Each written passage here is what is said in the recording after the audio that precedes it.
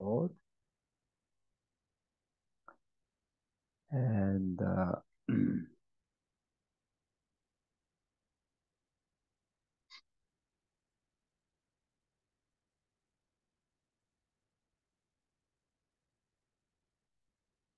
all right. Today we are going to cover doctrine of assurance, right? Doctrine of assurance. Uh, this is very important doctrine because so many Christians, they are lacking this assurance. Many Christians who are saved lack assurance. What happens if you lack assurance? Then, of course, then your Christian life cannot be as lively as the Bible promises uh, for us to enjoy. Okay, and you already know the Catholic doctrine of assurance is almost impossible for ordinary people to achieve because their doctrine of assurance is what? Their salvation is faith plus good works, right? So it depends on how much you perform good works in your lifetime. Then how can you be sure that you are uh, definitely saved? So no matter how hard you try to work, still you're not sure. You cannot be sure. So this is a big difference between Protestant doctrine and the Catholic doctrine of assurance. Okay, hopefully and prayerfully, you and me, we all should have this assurance. Okay, and let's see what assurance means then in the Bible. Assurance is very complex rather than a simplex. Development and advance always involves the recognition of the inherent complexity of reality. Assurance is complex in this sense that insofar as it is a persuasion that Christ is my a faithful Savior, yeah, we can confess that Christ is my a faithful Savior. But what this involves, not only objective fact that Christ is a faithful Savior, but I should feel I have to have some kind of a subjective feeling and also knowledge, all those things, right? So it involves not only knowledge and of and trust in Christ, but also reflective activity. This is what I go through, right? Of reflecting on the understanding of the significance of Christ for myself. Because I'm a complex phenomenon, I'm a complex being spiritually, psychologically, physically, and also psychosomatically. Psychosomatically means uh, the mental, soul, and body together. You know, it inevitably follows that the realization of our assurance may be deeply complex phenomena. Yeah, so when you say, "Oh, do you have assurance?" It is not that easy, to ask that question and also to answer that question because of this complex phenomenon. But there, we are bringing together two huge and complex realities. The gloriously complex reality of Christology, yeah, who Jesus Christ is and what he has done, all those things very complex because he's, nobody can understand comprehensively. He's 100% God and 100% man. What do you mean by that? You know, nobody can describe it as God can describe, right? So it's very complex reality of Christology and the perplexingly complex reality of my own being. A, do you know yourself?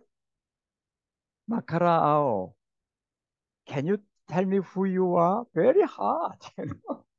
Yeah, I'm a very simple person. I'm outgoing, things like that. We can say that, but that tells about just less than 0.001% of yourself. You know? Human beings are very complex realities. Yeah, so Christology and perplexingly complex reality of my own being with all my baggage and idiosyncrasies. What is idiosyncrasies?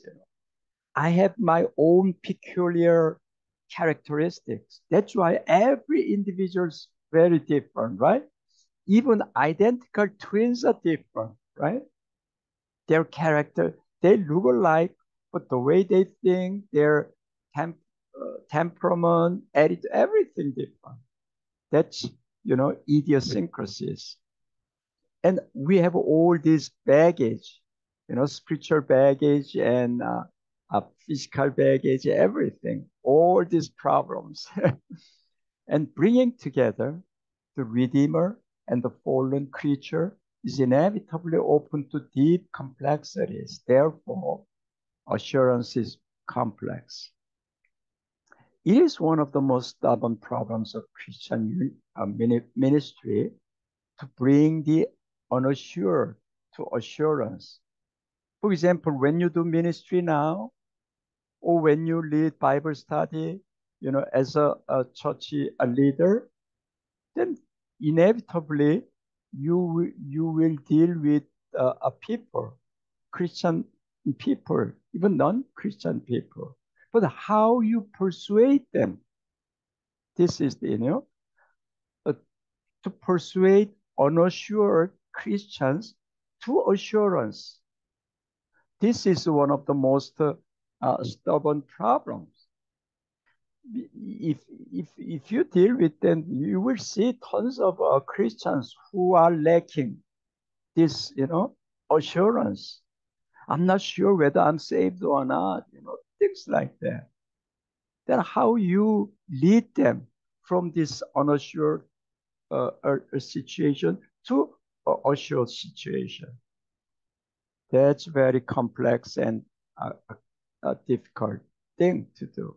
One of the reasons we often fail to do this is we focus on assurance itself. Oh, you're lacking assurance. Yes, so be assured, be assured. No, no, that's not the right approach, on which the doctrine is not itself founded.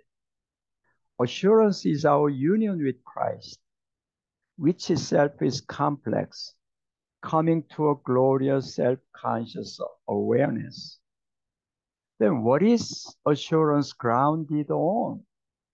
By what means does it become ours? The answer, in keeping with Westminster Confession of Faith 14, that is of saving faith, is that the means by which assurance is ours is a fourfold. It's a fourfold assurance. First, it is ours through faith in Christ. Yeah, so you can never have an assurance without uh, having a faith. Faith and assurance is inseparable. So it is ours through faith in Christ. And then secondly, it's fourfold, it develops in the context of a clear understanding of grace of Christ. So we got to understand what the grace of Christ means. In other words, what is the gospel? What is the content of the gospel? And it consistently contextualized. That is the third thing that we have to do.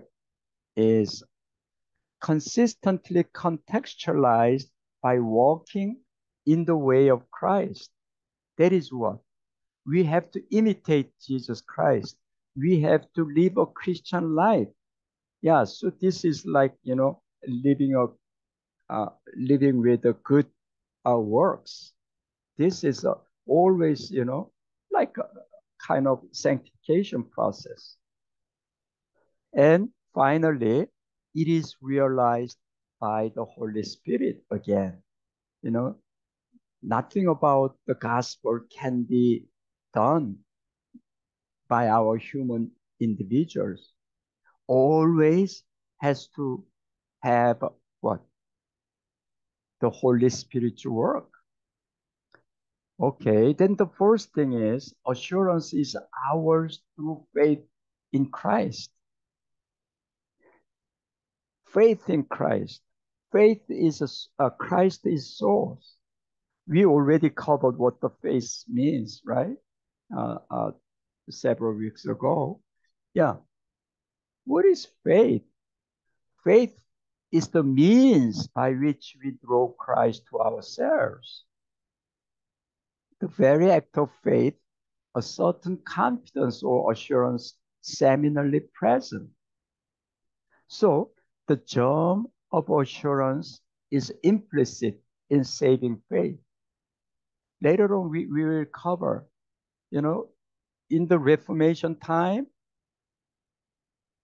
assurance was kind of a essential element of a saving grace. But later on, this Westminster Confession of Faith, almost 100 years later, yeah, it was made. In it, it says assurance is not the essence of saving faith. You know, that means you can be saved and still you may be lacking assurance. Yeah, so why the difference came?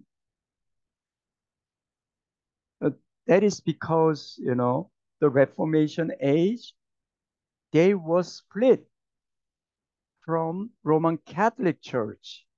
Yeah, so the enthusiasm, all these circumstances of that time was very different from 100 years later.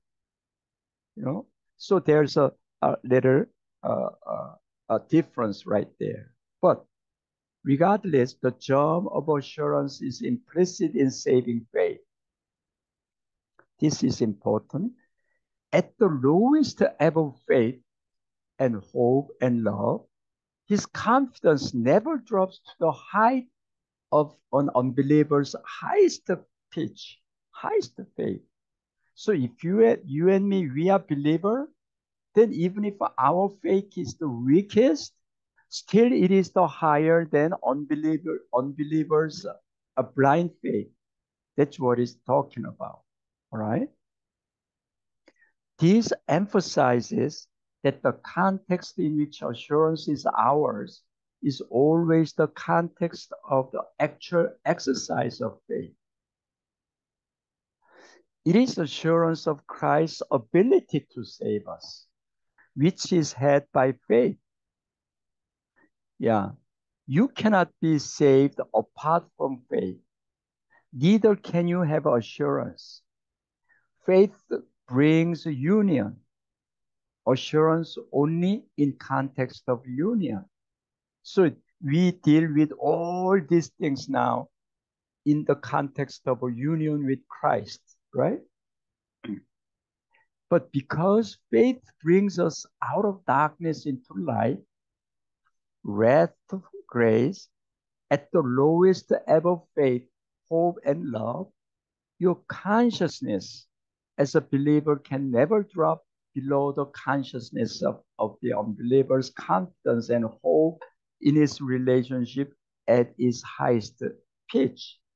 Yeah, so at this moment, I want to share with you the fact that, no matter how confident the unbeliever look, you look around your neighbor, and there are tons of unbelievers who live confidently. Don't be deceived by them. because their confidence comes from their own person, own being. It's very shaky. It doesn't have a very stable ground. But your confidence and my confidence, assurance, come from Jesus Christ, who is God, right? That's why our confidence, even if our weakest moment, our weakest faith is stronger. Eh? And actually, it's qualitatively different from the confidence that the unbelievers have. That's what it means, all right? Assurance of salvation is honed to a proper self-consciousness by a right understanding of the grace of God in Christ. This is a second, fourfold, uh, uh,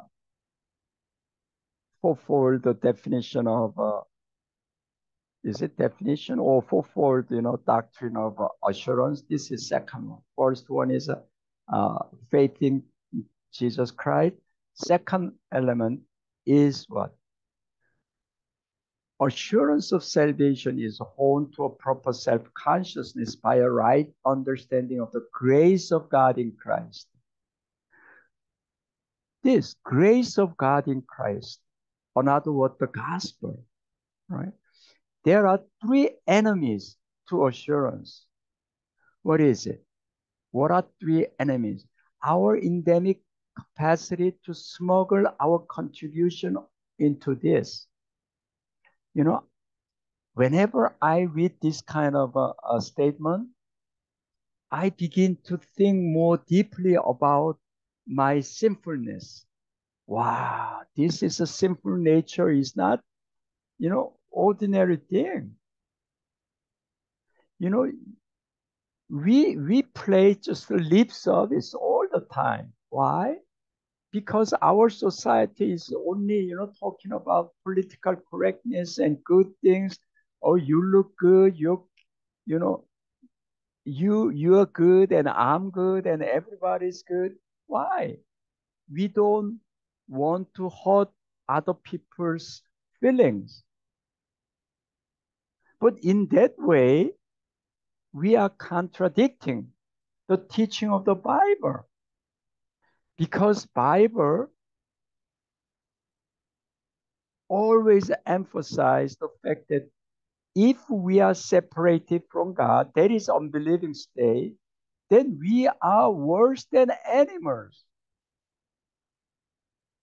We are like animals because we are dead. That means we are totally depraved people.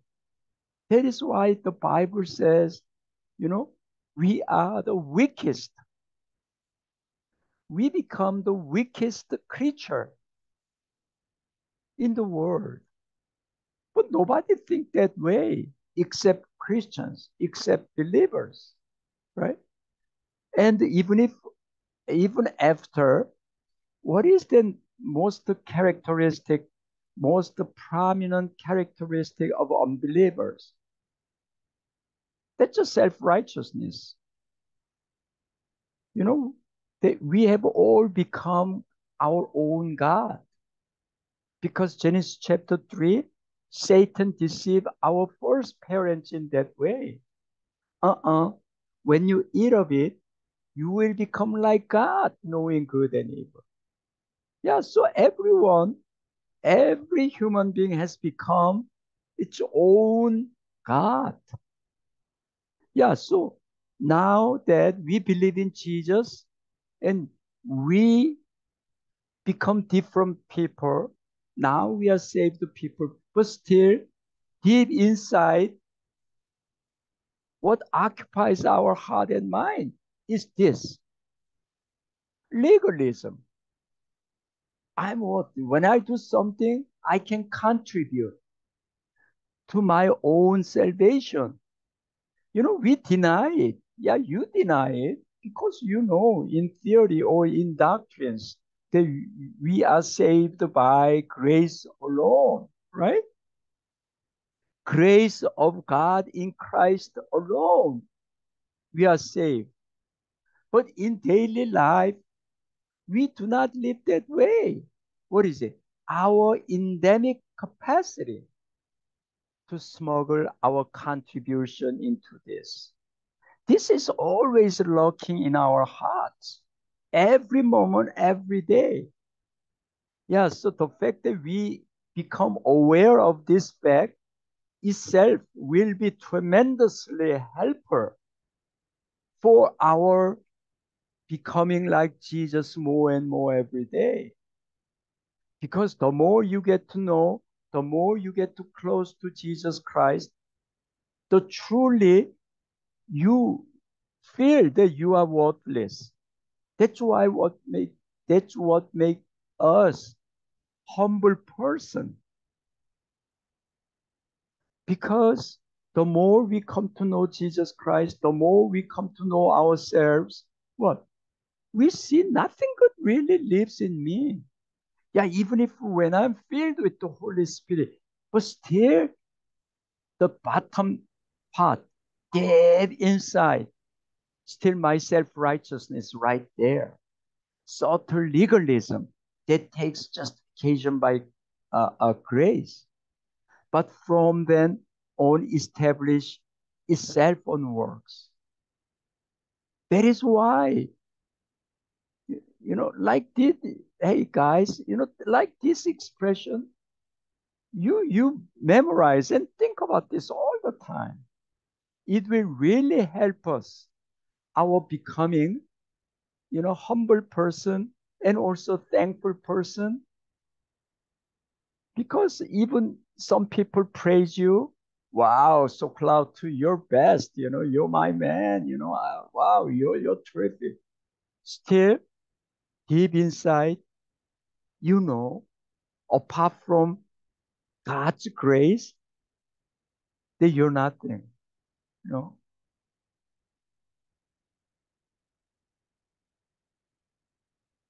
So you not only meditate on this, you teach your congregation, you know, native inability to believe that we are freely justified by Father. We always want to contribute something. Eh? Roman Catholics, they just openly teach that, but we Protestants, we openly oppose that, but deep inside, the indwelling sins always try to exalt us and making us think that we are good, we are all right. What I'm doing is, a good. It will please God. Things like that. So, consciously or unconsciously, we contribute by our self righteous acts, try to contribute to our salvation. Then what happens? Of course, then we will undermine the grace of God, undermine the grace of God in Christ. Then we will undermine the death and resurrection of Jesus Christ that much. Then, consequently, we cannot experience Christ's miraculous power, which will transform you and me in the image of Jesus Christ every day more and more. You get it? Yeah, so recognition of the eschatological character of justification.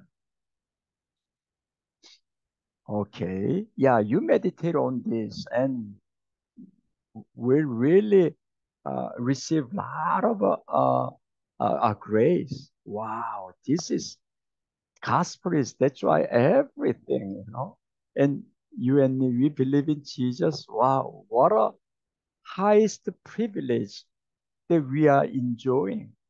Okay. B, grounds or means of assurance.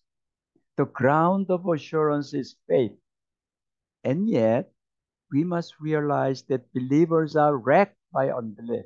Yeah, this thing also, you know, don't be naive. Once we are saved, we are always saved. That is true. But in spite of that, statement be true all the time, we have to acknowledge, even at the height of our faith life, still we will be afflicted by our unbelief. All right? In the constant resmuggling of works into acceptance of God, which is so characteristic of evangelical believers, a misunderstanding of the gospel. This is the foundation of grace in the work of the Son, rather than in the heart of Trinity, thus producing distance and even dichotomy between the Son and the Father. That from a psychological view makes it very difficult to rest in Christ Jesus. We must understand the work of Christ as giving us righteousness, as a mediator before the Father, a righteousness in which we actually stand. How important then the principle?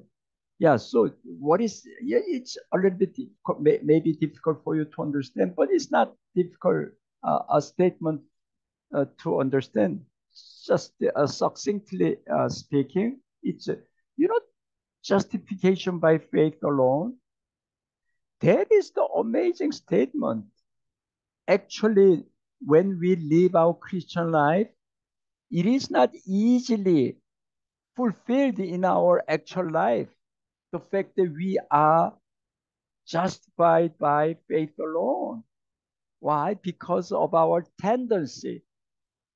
Try to think in unbelieving state, like, oh, I'm okay. What I'm doing is good, you know? So I'm not that bad person. I don't deserve hell. You know, things like that kind of a self-righteousness. This is really preventing us from enjoying full degree of God's grace in Christ Jesus. That's what it says, all right? How important then the principle that justification is rooted in the imputation of both active and passive righteousness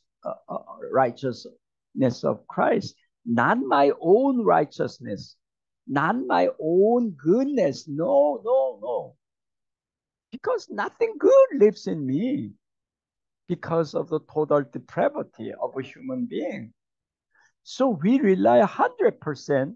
We should rely on the active and passive righteousness of Christ. In other words, death and resurrection of Jesus Christ. And imputation of that righteousness to us. That means God proclaimed that I am and you are righteous and you are justified because of the righteousness of Jesus Christ. That faith will give us assurance, and that grace will give us assurance. Okay?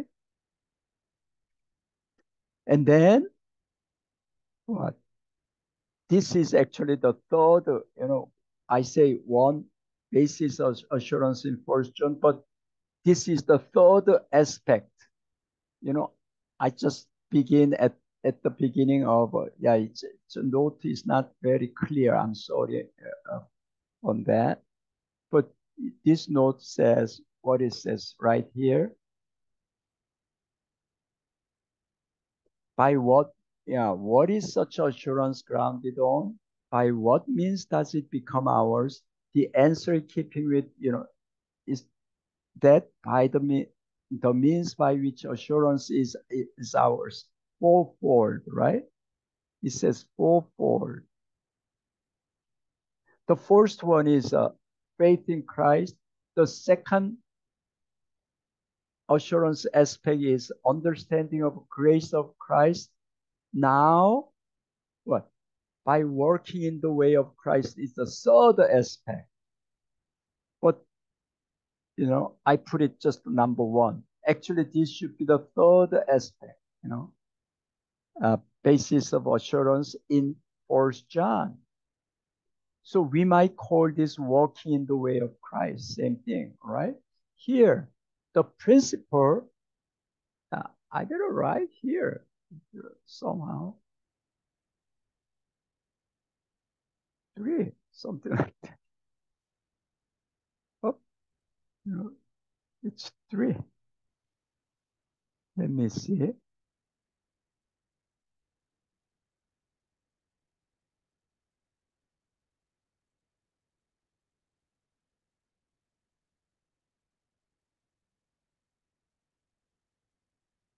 Oh, I better not change. It will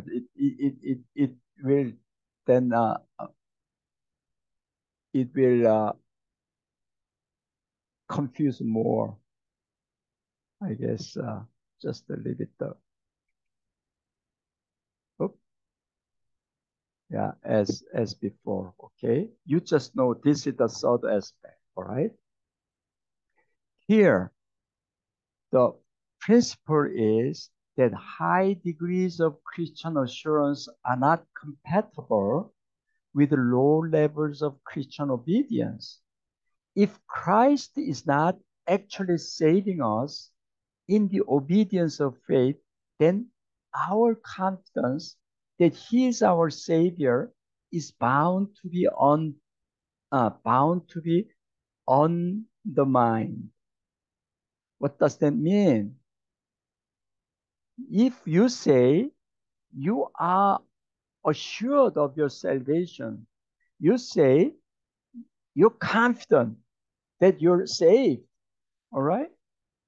Even though you say that, if you do not live a, a very good Christian life or sanctified life and just to keep on sinning openly, then your assurance will be inevitably undermined. That's what it means. Yeah, so uh, our sanctified holy life and assurance kind of a parallel. That's what it means. All right. If Christ is not actually saving us in the obedience of Christ, then our confidence that He is our Savior is bound to be undermined. Yeah, so Christ is actually saving us. In what way? Outwardly, our obedient life. That's what it means. This is the reason why there's a strong link in the New Testament between enjoyment of assurance and faithfulness and Christian obedience. See, there's a very strong connection. But you will find even among your congregation, church members, what you going to advise or how you going to deal with church members who say, "Oh yeah, I know, I'm saved." You know, I have never uh, uh, shaken in my faith. And you see his or her life, Christian life, and very sinful life they live. Then how you going to counsel them? Very difficult because outwardly he or she is living a life that contradicts the biblical Christian life. They lack Christian obedience. Then how are you going to deal with those people? This is what it says. First John is written in large measure to assure Christian believers. Then, in that kind of case, you have to confront that person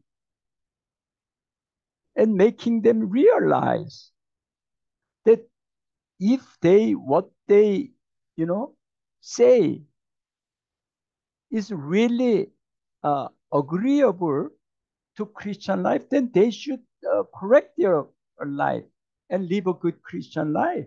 They have to change their Christian life.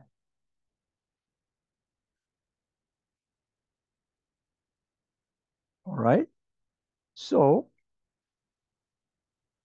First John is written in large measure to assure Christian believers. That's why we deal with assurance, particularly in First John, because it has this in mind when Apostle John was writing this. Okay. For example, First John 5:13 says, I write these things to you who believe in the name of the Son of God, so that you may know that you have eternal life. This is about assurance, right?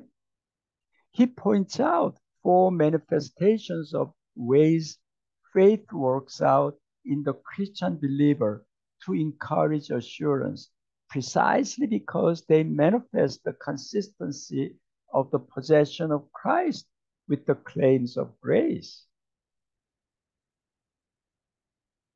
Look at this. Jesus said, if you love me, you will keep my commandment. Yeah, so when we say, yeah, I love Jesus, and if I do not live an obedient Christian life, then what? Then this word of Jesus Christ contradict my way of life. Okay. One, obedience to the commands of God to love God and love our neighbor is one of the marks of a genuineness of the faith that we profess. Do you see? Last Friday we learned Christian ethics. Here again, the same thing. The Ten Commandments. What is the summary of Ten Commandments? To love God and love our neighbor. Uh, this is the way.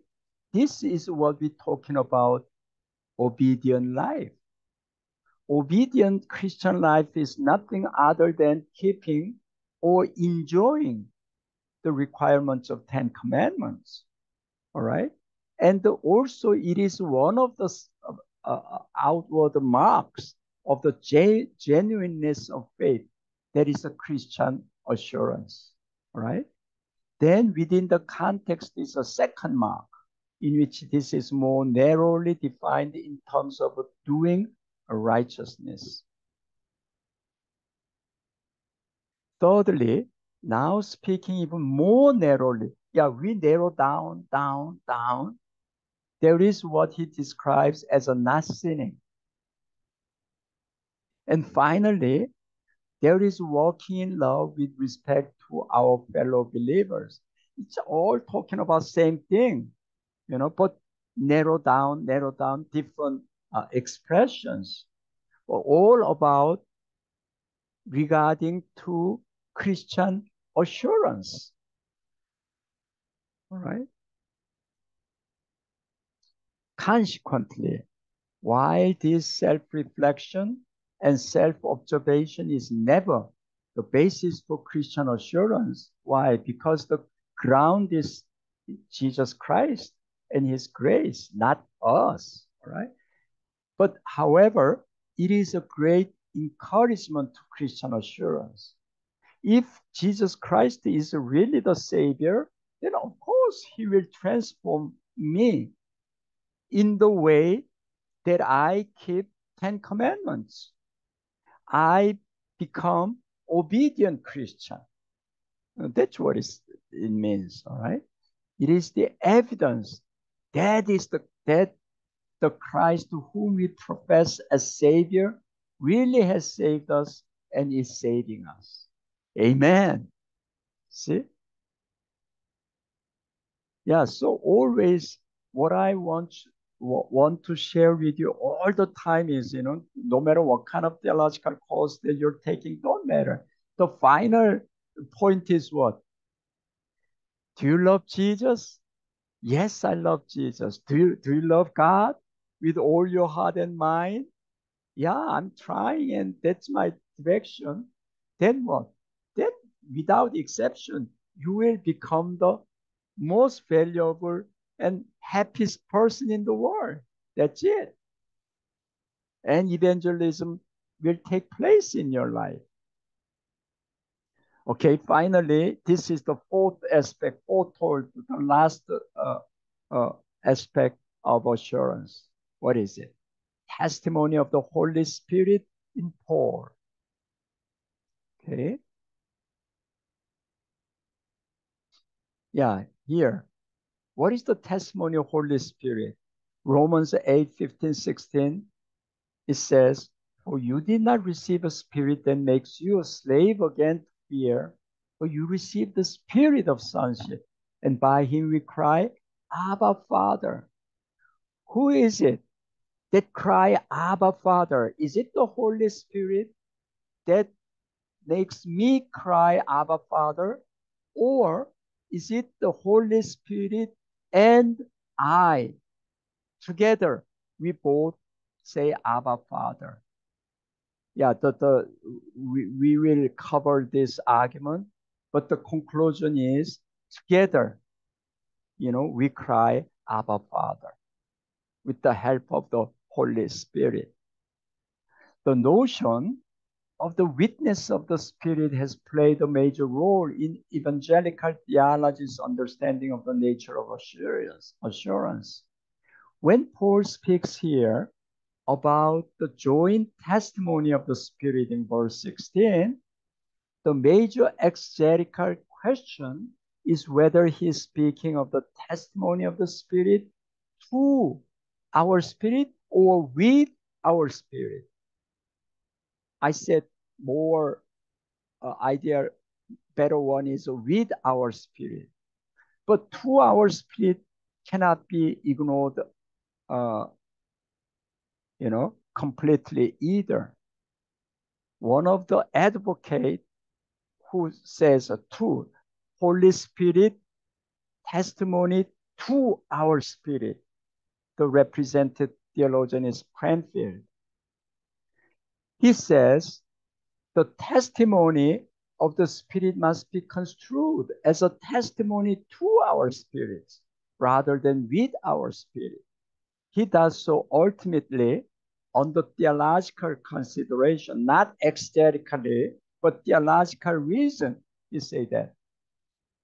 Why he wants to. He says, what standing does our spirit have in this matter of itself? It has no right to testify to our being sons of God. So what he's saying is, without Holy Spirit, I cannot confess just myself that Jesus is the Christ, myself that Abba Father, because nothing good lives in us. That's what he's saying. So theologically, he's approaching this. So he said the matter theologically. Okay. So again, like this. This is a Greek word. Bear witness with. Sum means with. Yeah? Martre means bear witness. So it's a conjoined witness. But the whole context in which Paul is writing here is a context in which he uses several expressions characterized by the use of a soon, like here. Prefix. Yeah, we don't have to go through all this. Paul seems to be making the contrast in which the Spirit's cry takes place in the context of my spirit's cry. But very parallel passage we can find in Galatians 4:6. It says, because your sons, God sent the Spirit of His Son into our hearts. The Spirit cries, the Spirit who calls out, Abba, Father. Yeah, so both statements by Paul talking about this cry, Abba, Father. So in that one single cry issuing from the believer, both my spirit and the Holy Spirit give joint testimony. Not just the Holy Spirit testimony to our spirit, but rather we jointly cry, Abba, Father. Here, Paul may be thinking of a Deuteronomic principle of two witnesses needed to establish truth, right? So when you sue someone things like that or judge other people, you need two witnesses at least in order that testimony be, you know, uh, established as true. Okay. Uh,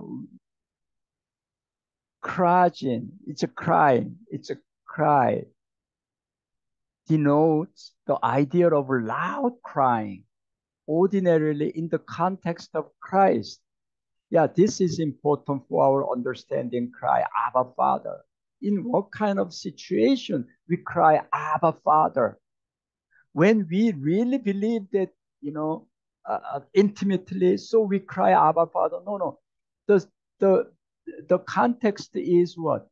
When we are in danger, then we help me, save me, oh, help me, like that kind of a cry.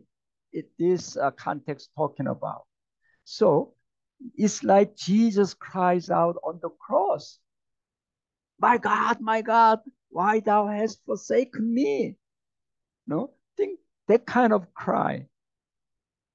The last breath, the final cry for help,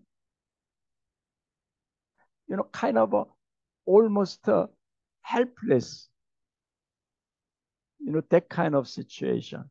So, the contrary to the way this is sometimes understood in a more charismatic reading of Romans 8. Why? Because the charismatic people, the Pentecostal people interpreting Romans 8, 15, 16 as a speaking in tongues. But no, that's not what it means. Paul is not speaking here of the tranquility the Spirit brings us so that we rest quietly in Father's bosom. Like, oh, Abba, Father, thank you so much. It's not like that kind of situation. Rather, he is speaking about shrieking out, Father, Father, Father, help me. That kind of cry. What is it?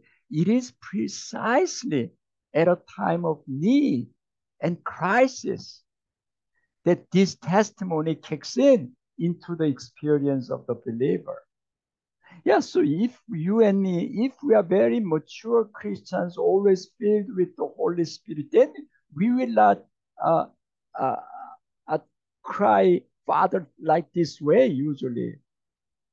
Because we know we rely on Jesus Christ. So this kind of cry, Abba, Father, apply those people who are at their lowest faith level. You know. So if they do not seek out a God, then they have no place to turn to. In that kind of a moment of crisis, that cry come out. That's what this note is talking about. But what does the unbeliever cry out when in distress? Okay, so now with this kind of the lowest web of a Christian's a cry, and compare this with the unbeliever's cry. Okay, then why? But what about what does the unbeliever cry out when in distress? The highest he will cry out is just, oh God, help me. It's just out of intuitively come out because all human beings are made in the image of God, but nothing more, nothing less. But it is not within his instinct to cry out, Abba, Father. Because no matter how noble or how strong their faith may be, the unbeliever's faith never make the unbeliever cry out, Abba, Father. Why? Because this is not in the vocabulary of the unbeliever. Because he is not their father in this sense. So they can never, cry, Abba, Father. Of course, they can say, Oh God, help me. But they can never say, Abba, Father. Why? Because God is not their father. All right. So this is a treasure of Paul's understanding of ministry of Holy Spirit. That very instinct to reach out to God, specifically known as Father in Jesus Christ, which is instinctive to the believer in his darkest moment. Yes. Yeah, this is when you and me, in our darkest moment, in our lowest state, in our faith level, still we can cry, Abba, Father, because He's truly our Father. But non-believer can never say that. Why we are dealing with this? Yeah, so even though we have a weak faith, still if a truly a born again Christian, then we can cry out, Abba, Father. That really helps our assurance. You get it?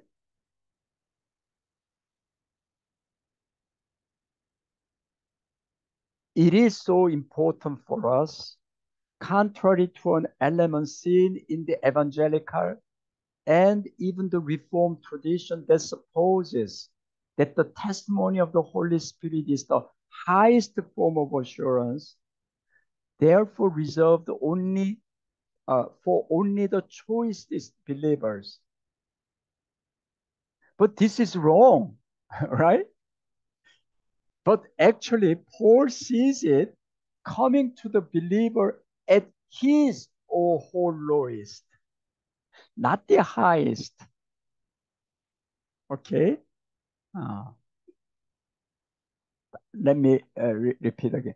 It is so important for us, contrary to an element seen in the evangelical and even the Reformed tradition, that supposes that the testimony of the Holy Spirit is the highest form of assurance.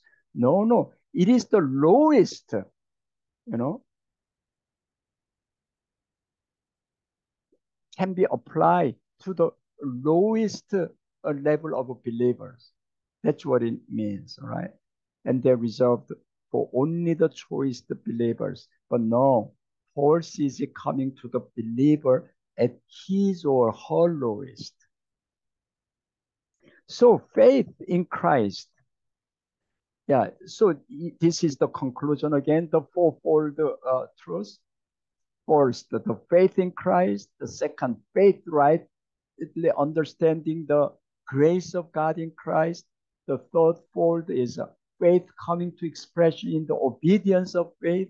And the lastly, uh, faith being sustained as the faith of a child to the Father within the context of the witness of the Holy Spirit. These are the means by which assurance is sustained and enjoyed in Christian life. You get it right? All right. The grounds of my assurance is not my sanctification. Yeah, of course it's not. But it is still related, still linked to. But if there is a lacking in my life evidence of sanctification, yeah. So for example, I say, oh, I'm confident that I'm saved. I have assurance. But when I look at my life, so sin-filled life I'm living, then of course it will undermine my assurance, right? So my what what I say, oh, I have confidence, that is just empty, vain confession. Why? Because my life definitely related, to assurance. So then that is counter evidence to the reality which I myself profess, namely that he really is my Savior. If Jesus Christ is really our Savior, then we have to see in ourselves that Jesus is actually saving me every day, right? If it is so contradictory, then how can we say that he is actually saving me or actually he is my Savior? So if he is, then it is implicit in that notion that he really is saving me. But overwhelming counter evidence, then affectionately, motivationally, psychologically, etc., my confidence is destroyed. My confidence is undermined. This is why assurance is, in a sense, very simple, but in realizing it is very complex. If you have not discovered how complex is the resistance of your being to the grace of God in the gospel, again, we I had a very bold character here, some way, right? Like this. I emphasize again, human sinfulness, dead inside, even mature Christians. Same thing, it's repeating here again in emphasis. Very uh, important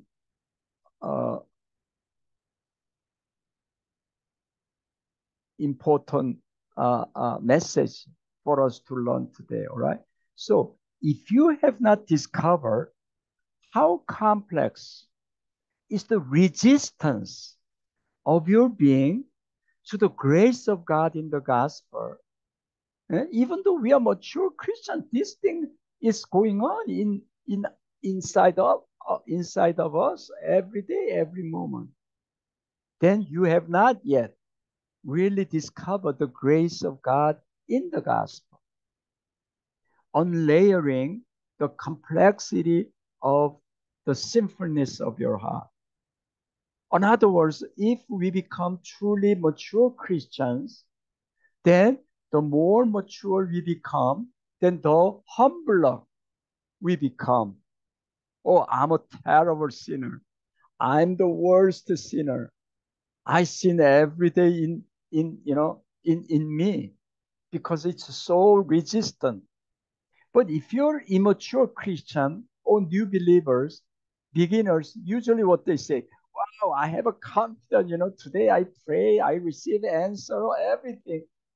That is the rather sign of immaturity as far as Christian life concerned. You get it? Without this, see, so without this kind of realization, you are a novice, you are a beginner in the Christian life. The nearer you are to God, the more you are to say, wretched man that I am. Look, for example, if you come closer to the light, then what happened? Then the more, hidden things inside of you will be exposed to the light, right? If the light is dimmer, that is Christ is dimmer, then I think I'm okay because nothing bad is exposed. That's what it means. All right. So part of the glory of a totality of gospel is that at last in the resurrection, we will be truly integrated people. And see the hindrances to assurance. First of all, and perhaps the single most obvious hindrance to assurance is what? The confusion of the foundation that is Christ Jesus, on which our salvation rests, with the fruit that our justification bears. So, for example, I live a good Christian life. Then what? Then, wow, I'm sure of my salvation. Look at, the way I change. That is a confusion, right? This is very delicate difference. In previously I said, this note said, the ground is Jesus Christ and his grace and faith in him. But still, our Christian life is linked, inseparable, right? But now here says, because it's inseparable, when I see my Christian life and thinking that, wow, I have assurance of salvation. Look at my Christian life. That's dangerous. Why? Because it is the confusion. No, no, no. Our salvation, our salvation comes from Jesus Christ alone. And your Christian life is the only the fruit, eh, that Jesus Christ, the, the Holy Spirit bears, right? So this is exactly that meaning. If you confuse this way, then the more time passes, then what? It will hinder your assurance instead of helping your assurance. Okay? So don't be confused. The foundation with the fruit that the justification bears. Okay? The second one is just taking this further, the first one, there is that confusion of understanding, and now the confusion and contradiction in consistent living. Okay, what it says. This leads to lack of assurance. James brings this out rather strikingly. Let's read what James 1 6 through 8 says.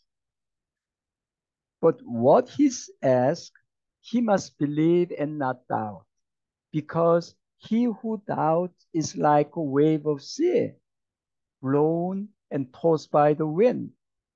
That man should not think he will receive anything from the Lord.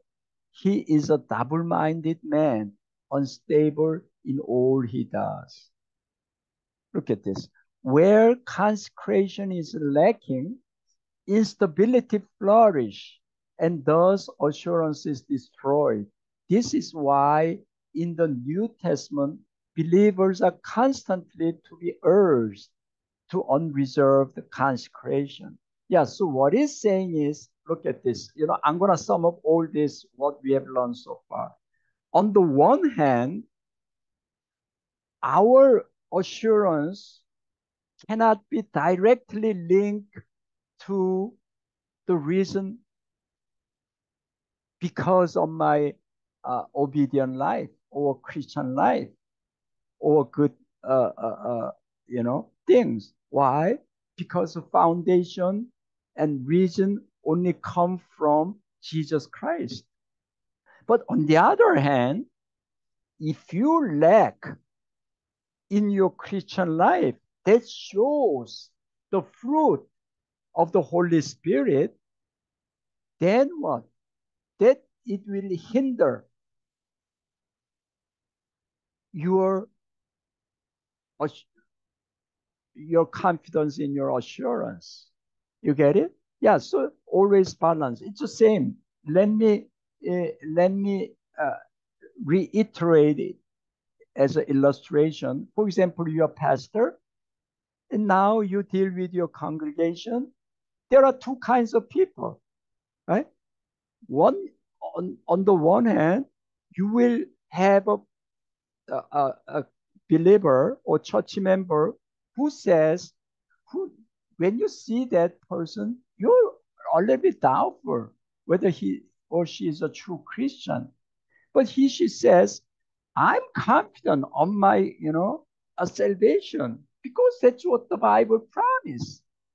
And then the way they live, the way he or she lives is, very unchristian life, full of sins. That's one kind. And another kind is opposite. You see, that person try to live a very obedient Christian life, but somehow lacking, you know, of assurance, and always keep doubting, oh, I'm not good, I'm not worthy enough, I'm not good enough, you know, I'm not sure whether I'm saved or not. Okay, your pastoral ministry should be different. On the first case, you have to, in a sense, really confront that person and asking, if you're truly Christian, how can you live that kind of life? You have to confront them. In second case, you have to encourage that person, right? Hey, you look at yourself, the way you live and the way you follow. As a pastor, I know that you're born again Christian, you're good Christian. Yeah? Don't undermine Jesus Christ. It's not you. You're already saved person. But because of your temperament or because of your, a tendency, they but don't do that. That undermine your assurance. That's why you're lacking assurance. I know that you love Jesus. I know that you try to, follow Jesus' commandment because you love him. That's all. All right? So you keep loving Jesus and don't look at yourself too much. Eh? Nobody can be saved from looking at or herself inside because, nothing can contribute to our salvation. Everything comes from Jesus Christ, 100%. That's why we say 100% we have to believe in Jesus. Okay, so this, pastoral focus is different, right? That's all this is talking about. The third is a misunderstanding of the role of affliction in the Christian life. Yeah, today it's all pastoral implication a lot. Many people, even though they are saved, their understanding of affliction or sufferings are like unbelievers. No. Affliction has several functions. First is it's corrective, but it may be misunderstood as evidence of illegitimacy. What does it mean? A lot of people say that, when they suffer, then they say, wow, that is punishment from God, right? Confess your sin because what did you wrong? Like the Job's three friends in the book of Job in Old Testament, right? Yeah, hey Job, you should repent because the way they look at you and your family, what has happened? Unless you sin grievously, why you're in that kind of terrible situation right now? And Job says, no, I'm innocent before God. God knows me. Don't say that, you know, because Job's friend misunderstood affliction 100% as the punishment from God because of a sin. All right. That is what it means. It may be misunderstood as evidence of illegitimacy. It is intended as an evidence of sonship. It's almost the opposite. You and me, we are believers, we are Christians. Then from that moment, anything bad according to worldly standard happens, all these afflictions, bad, seemingly bad things and suffering come to you. That is the evidence of our childrenship because Hebrew 12, 10, 11 teaches that God disciplined us because we are his children, right? Non-believers are not God's children. So God just give them up, leave them the way they please to live, like Romans chapter 1, right? But in case you and me, we belong to God, we are His dear children, God will not never take His hand off us, always intervening us in the form of suffering, in the form of discipline. You get it? Yeah, so this is a uh, misunderstanding. Unfortunately, so many, immature Christians thinking that way. If, physically something goes well, then they say, wow, God bless me, wow, look at this, everything goes so well. It's because of God. And something goes wrong, then, oh, something wrong. So you have to confess your sin and, it is punishment, things like that. No, no, not always like that. Some cases, yes, but some cases wrong. Everything. But we can say only one thing. It is corrective in case of God's children, believers, right? And this is the evidence of a sonship, that we are the children of God. Yeah, so we have to interpret things in a biblical way always, all right? And fourth, a misunderstanding of the nature of sin. We misunderstand the nature of sin. While the reign of sin is ended in the life of the Christian believer, look at this, the reign. That means Satan no longer can reign over us, right? He can influence us. He can tempt us, but we are no longer Satan's slave, Satan's children. The reign is over. Yeah, but some Christians misunderstand the nature of sin. Well, how they misunderstand? While the reign of sin is ended in the life of Christian believer, still the presence of sin is there until we die, right? Still the presence of sin remains in the life of the believer. Many young Christians are shocked and surprised at their enjoyment of assurance by their discovery of the ongoing influence of sin in their lives. What do you mean? Usually the beginners, the novice, the Christians, they think the moment they were born, became Christian, they think everything changed 100%, like legal aspect, or that's 100%. But they do not know the progressive nature of sanctification, right? It is not just 100% overnight, like legal proclamation. So we have to fight against the sin, indwelling sin, until the rest of our lives. They do not know that. Yeah, so they said, oh, filled with the Holy Spirit all the time. And one day, they realize themselves they are in the midst of a full sin. And they all become so shocked. And what happened then? Then they begin to doubt of their salvation. Oh, I thought I was, a full Christian, but now look at me. I'm not a Christian at all. I'm worse than unbeliever.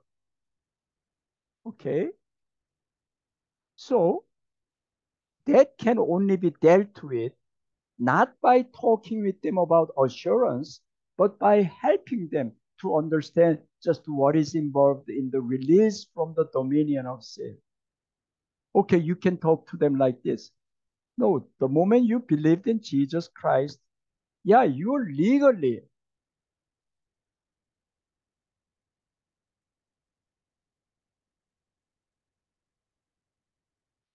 Oh, where is it?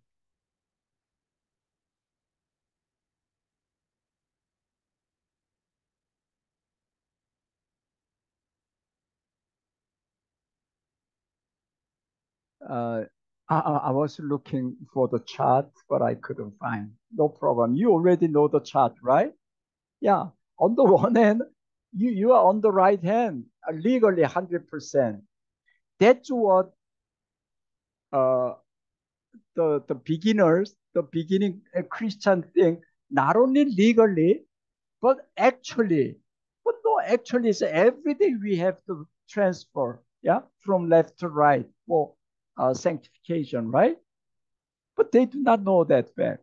Yeah, so you teach them now the reign or dominion of sin and the indwelling of sins are very different.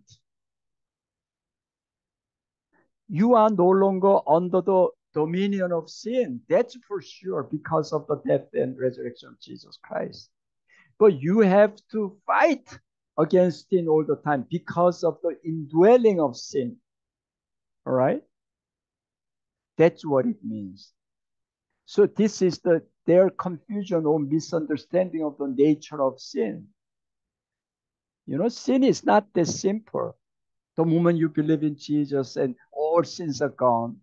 Yes, on the one hand, that is right legally or position wise. But actually, existentially, progressively, state wise, you are always moving from unbelief to a belief, even belief to unbelief. So they can only be, oh yeah, all right. Fifth, the natural temperament of some may be a hindrance of assurance. I just talked about, you know, some natural temperament of some may be a hindrance. You know, some people by nature have a kind of a gloomy character, have a depressive character or tendency. Yeah, and you have to be careful dealing with those people. It recognizes the sheer complexity of an individual life, the baggage that an individual brings to the gospel may militate against one aspect of the gospel at the psychological level in one individual in a manner which it does not in another. Yeah, it put it differently. It varies. All individual Christians varies in their temperament. We already covered all these idiosyncrasies, right? Distinct characters we all have. So, because assurance is a matter of objective and subjective matter, it is about my assurance. So it is very complicated. You cannot just flatly deal, you know, in a uh, uh, uh, in a one way or uniform way. You cannot do that because there are many people in this kind of case with a different temperament. So, as pastors, we must be acquainted with the resources in the gospel which will help them. One of them is the teaching of the epistle of the Hebrews, of the closeness of our humanity to the humanity of Jesus Christ, and strengthen the Jesus Christ that gives us. You know, so epistle of Hebrew is a very good counseling book, so to speak. You know, when you counsel, when your congregation, you know, that will very help. Will be very helpful. All right. Sixthly, attacks of Satan are barriers to assurance and inevitably have this specific goal. All right. What does it mean? The devil is a theologically a Calvinist. What does that mean?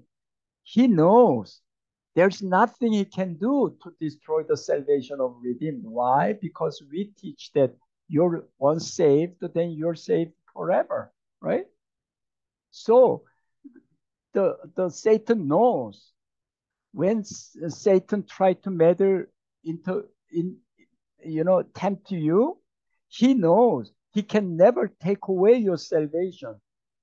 But at the same time, he knows at least that he can influence you with the temptation and deception, right?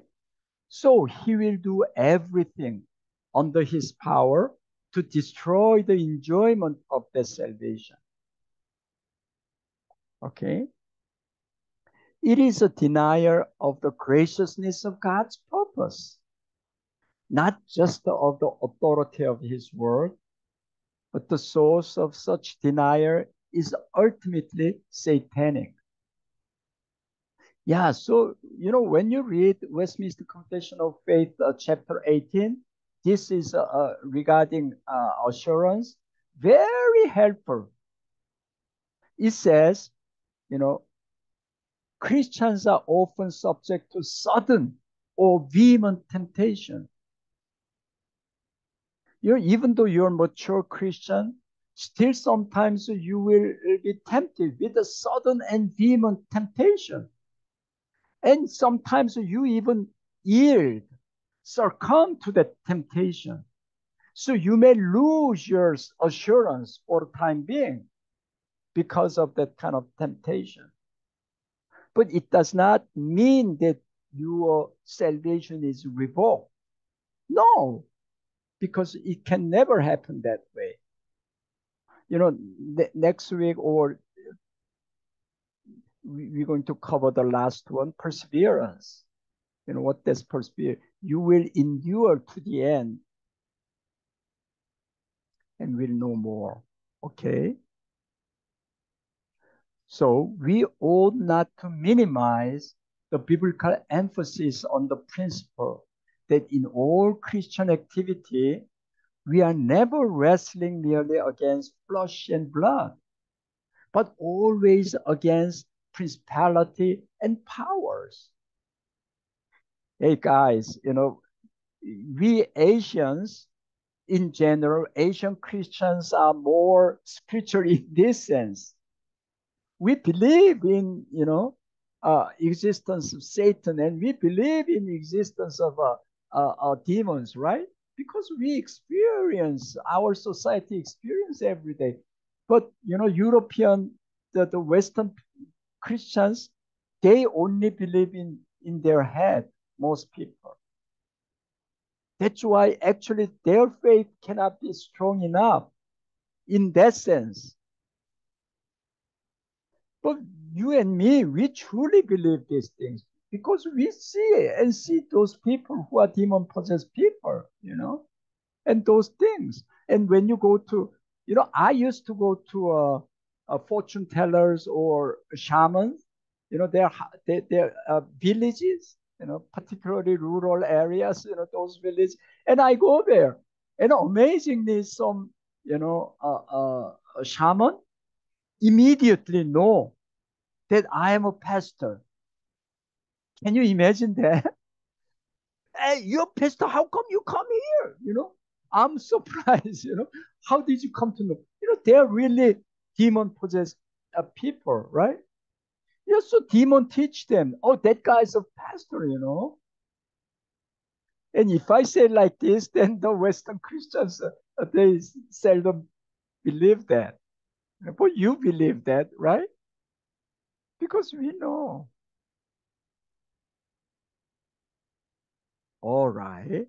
Seventhly, our own consciences may be considerable hindrances to assurance, as in 1 John 3:19 and 20. Yeah, this is another thing that you have to read this, this is what? Our conscience always try to condemn us. But God is greater than our conscience. That's what he said. You can find that verse is very surprising. Our hearts condemn us, but God is greater than our hearts. Our conscience may be major hindrance to assurance. Because your conscience and my conscience always keeps me. Oh, you're not. No, you're not good enough. You know, you shouldn't have confidence. You shouldn't have assurance. This conscience, but that is a weak conscience. That is not strong conscience. We learned that already when we learned about adiaphora. You remember, the Christian ethics adiaphora in different things. So we cover at the time Romans chapter 14, particularly whether you're free, to eat meat sacrificed to the idols. But the beginning Christian weak faith, you know, weak conscience, they say they shouldn't not eat, those kind of cases. Our conscience may be a major hindrance to assurance. So we are our own worst enemies in this case, by the way in which it inherently restricts our liberty more narrowly than the scripture does. Yeah, so because of this legalistic tendency, we rather restrict our freedom in Christ Jesus more narrowly. We cannot fully enjoy, Christian freedom. I'm not talking about Christian licentiousness, Christian, sinning uh, uh, indulgently. No, that's not what I'm saying. But we narrow down. So we have many things, we can enjoy, we still cannot enjoy because of this, consciences telling us don't do that. All right. So this is, by the way, in which it inherently restricts our liberty more narrowly than the scripture does. Therefore, our conscience points in the direction of God of restriction rather than God of grace. Christians who tend to restrict their liberty more narrowly than Scripture does, always restrict it on the basis that they have a strong conscience. But this is the opposite way. Rather paradoxically, Paul calls the strong conscience the weak brother. I just mentioned, Rome chapter 14. It is the liberated brother who is the strong brother. You can eat any kind of meat because meat is a good thing from God, right? But weak brother think because it is sacrificed to the idols that you should not eat. You must not eat. That is a, weak brother. For Paul, the genuinely strong brother is the one whose conscience has been shaped and framed to the liberties of the gospel that are found in Christ Jesus. That's why Jesus said, I came to save, to deliver, to give you freedom. For that purpose I came. Enjoy life. Enjoy life is not sinning. Opposite, God given benefit. Jesus Christ, and who thereby view God chiefly in the generosity of God rather than the restrictions, who view divine law within the context of a divine grace and not the other way around. Okay? But the New Testament recognized that this is the endemic problem for us. Genesis 3:1 again, all believe the Satan lie that God is the restrictor of our liberties because he said, do not eat that forbidden fruit, rather than generous provider of all our needs. When God said, do not eat that forbidden fruit is what? Is it restriction of freedom, or is it a providing true freedom? When you eat of it, that is sin because you're against my commandment. You know why we need commandment? Because we are the creature. Whatever you want to do, then you become, well, anarchist. Why we need, kind of a less perfect government, less perfect authority is better than anarchistic system, right? If your village do not have a law, then what happened immediately? A person stronger than you are will come to your Socloud too, and then rob everything that you got. That's anarchist. Yeah, so Genesis 3:1, all believe the Satan lie that God is the restrict of our liberties rather than the generous provider of all our needs. And also, the Rook story, is it chapter, what is it? 15? The brother, elder brother, views the father chiefly as a restrictor of his liberties rather than the generous giver of that liberty. That's why he said to his father, all these years I've been slaving for you. But what the father said, hey, son, this is all yours. But you didn't enjoy this liberty. It's already yours. But in your legal mind, you restrict yourself, right? Yeah, so a prodigal son and legalistic son, neither of them really know the gospel, right? And eighthly, assurance may be hindered by an absence from or misuse of the means of grace. Let me repeat again. Assurance may be hindered by an absence from or misuse of the means of grace. Of course. What is the means of grace? Worship, reading the Bible, prayer, have a fellowship, been together, those things. Participation in the sacrament, all those things. And if you do not do that, absence, or if you misuse those, then what? Then, of course, your assurance will be diminished. So the Lord's Supper and baptism serve in a very great ways toward the assurance of the people of God. Counselors must require that the person be exposed to that chief means of grace that God has given to us to bring us from darkness to light, from disorder to order, from lack of assurance to full assurance. Okay. Yeah. So, this is, if we have a plenty of time, then we go deep in this. You just don't say, read the Bible and pray hard. That doesn't help much. How you read and what is the content of the, why you need to read the Bible every day, what kind of attitude, what kind of motive in your heart. Those things you go deeper, deeper, deeper, narrow, narrow, narrow, until what? Until their practical problems be solved.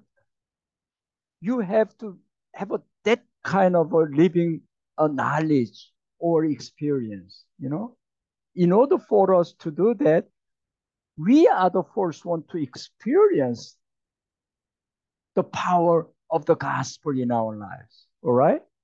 Then we can help. All right.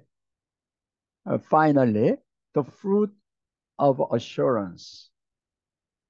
The fruits.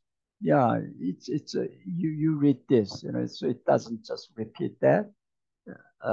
Chapter 18, section 3. Okay, just a minute.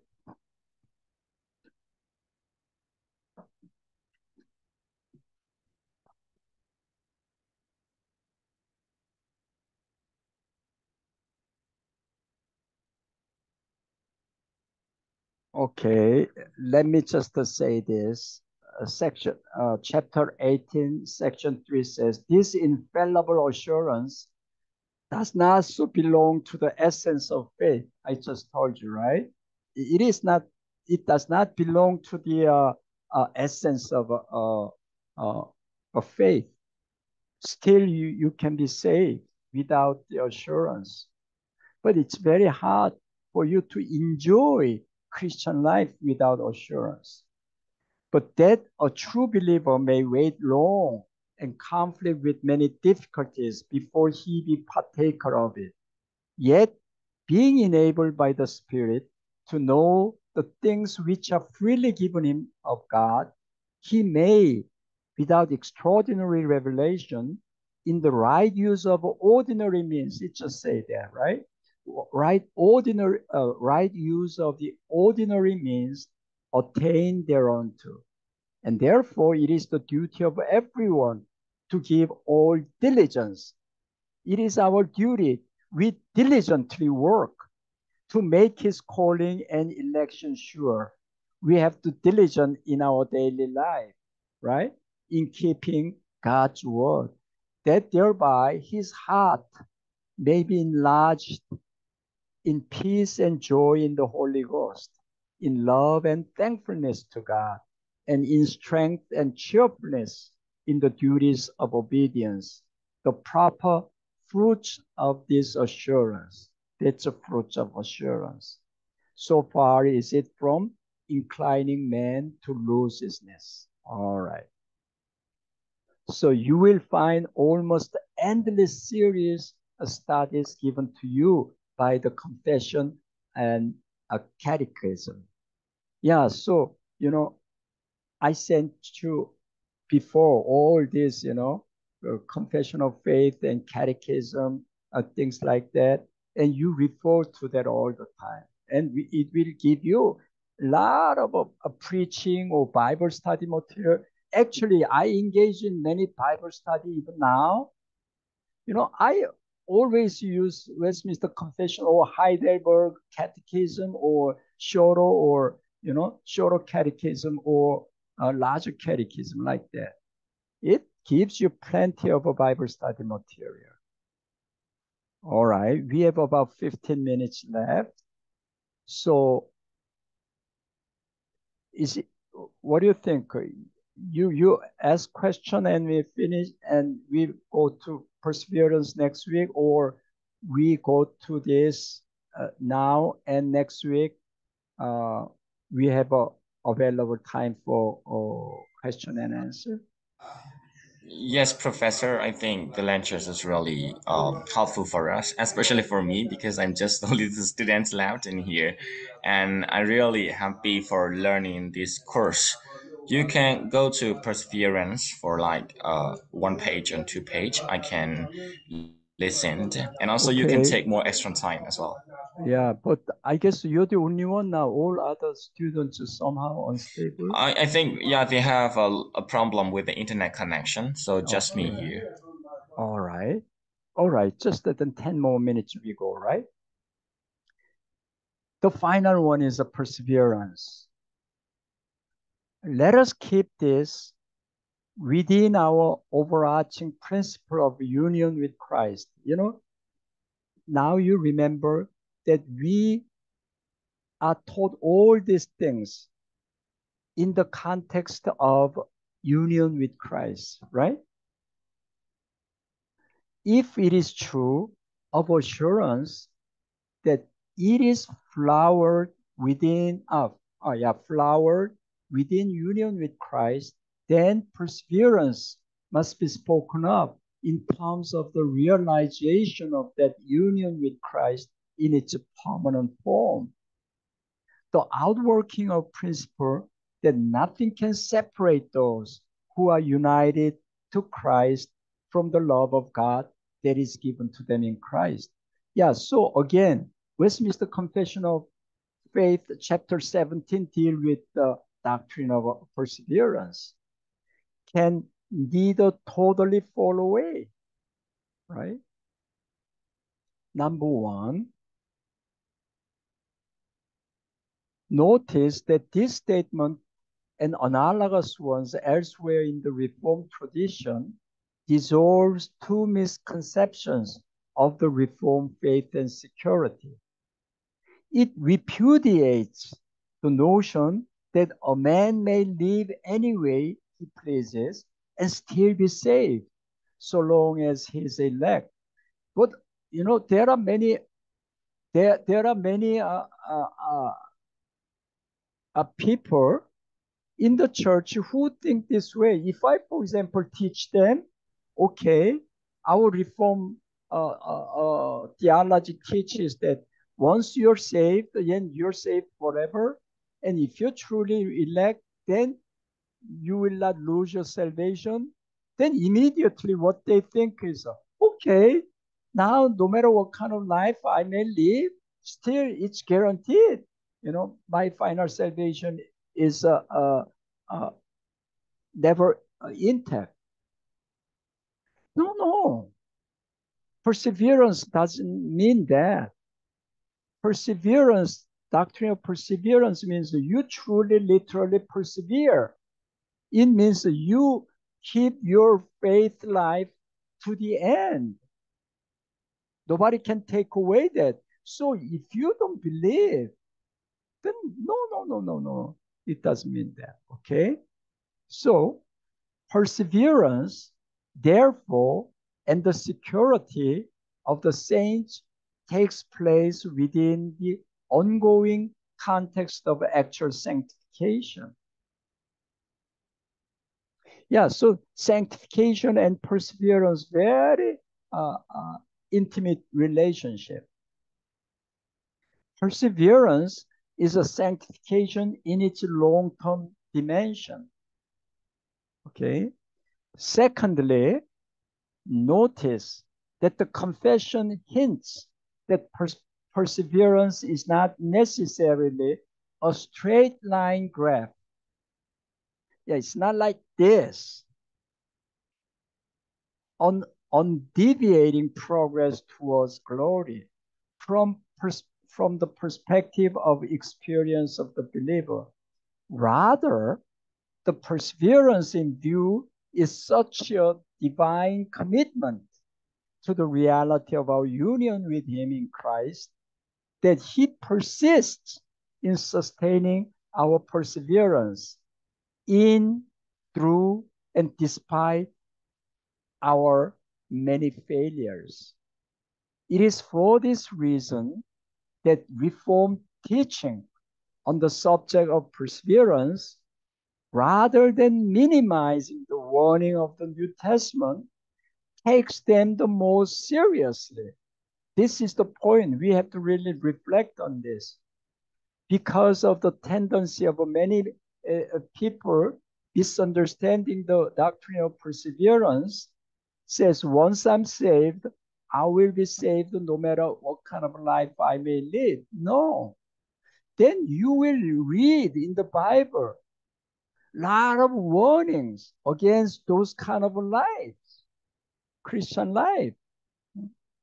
So it is not the doctrine of perseverance, rather than minimizing the warning of the New Testament, actually takes them the most seriously. There's no perseverance of the saints that does not face the difficulties and internal opposition of sin and the external opposition of Satan.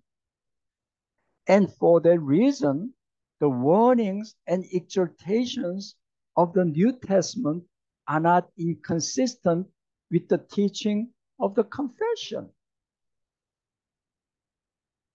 Okay? Yeah, so the chapter 17, section 1 says, we will certainly persevere, but this is not automatic, because we are not machine. We are not just automatically oriented to that way. No, we'll have a highs and lows. We will have a doubt and strong faith and fluctuate. And, that is our Christian life. But to the end, at the end, we will certainly persevere and come up as a you know, a, a winner. So rather than speak of perseverance as a something that takes place over the heads of the believers, that means which have nothing to do with our actual lives. No, no. The divines emphasize that perseverance is something that takes place within believers, almost despite what believers themselves are, and is a testimony chiefly to the perseverance of God, because God persevered in keeping his own children. So we know we can persevere to the end. Rather than God's perseverance make us diligent and negligent and either, but it makes us keep working hard, keep our faith, and persevere to the end. It's opposite again, all right? It takes account of the coexistence of sin with grace in the believer. Minimize the reality of sin, and our doctrine of perseverance becomes unrealistic. Yes, so again, this one and doctrine of assurance, and before that, sanctification or justification, faith and repentance. You take in your mind the seriousness of sin all the time. If you take lightly the nature of sin, then we take lightly the nature of atonement of Jesus Christ. Then we will treat lightly the power of the gospel. That is why the liberal theology eh, became so harmful, so destructive of churches. Whenever liberal theology really prosper, what happened? The church disappear one by one. Why? Because the character of their liberal theology, one of the most prominent character is what? Their treatment of sin. They never teach original sin. Eh? That's why. So, if you do not believe in original sin, then you're bound to take lightly the actual sins. And why? Because it is distortion of the nature of sin. Even little sin, you can never solve that problem. You can never get rid of that guilt. Eh? And minimize the reality of grace, and the possibility of perseverance becomes here. If you minimize the reality of sin, then what? Then doctrine of perseverance become unrealistic. If you minimize the reality of grace, then the possibility of perseverance becomes impossibility. Yeah, you meditate on just one this short statement, and it will really give you the depth of the significance of the gospel.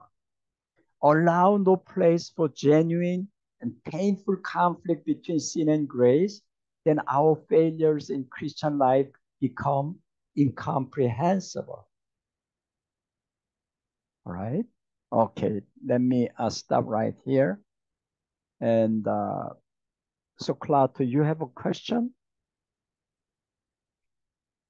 Okay, then we stop right here.